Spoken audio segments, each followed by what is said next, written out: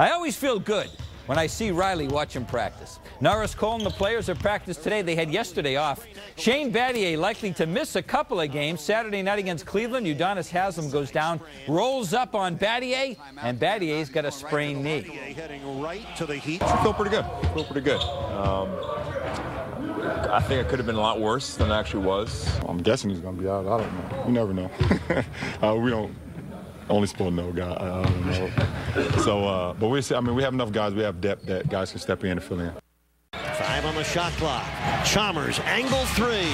Kaboom! No doubt Miami's starting point guard has been sharper this season. Yeah, just try to come in this season with more of a focus, try to be more of a leader on this team, and show them that they can count on me. It's not always been like that for the fifth-year guard from the last frontier. Being from Alaska, I think that's a big part of it. Not everybody doubted you all your life. I just let my game speak for itself, and I just try to go out there and do my best. In the past, Mari has even been picked on by his own teammates. I think it's just the role that they've kind of defined. I'm always been a little brother to those guys. They've been around the league a long time, and they try to help me out. Rio even gets the Rodney Dangerfield treatment during his interviews. That's CB for you. Weirdo CB. Now well into his third season with the Big Three, it seems like Rio is now earning the respect of the vets. And he's still growing as a basketball player. We're still growing, with him. So.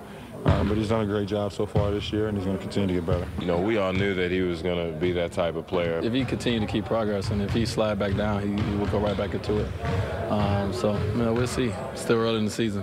With the Heat, Donovan Campbell, 7 Sports.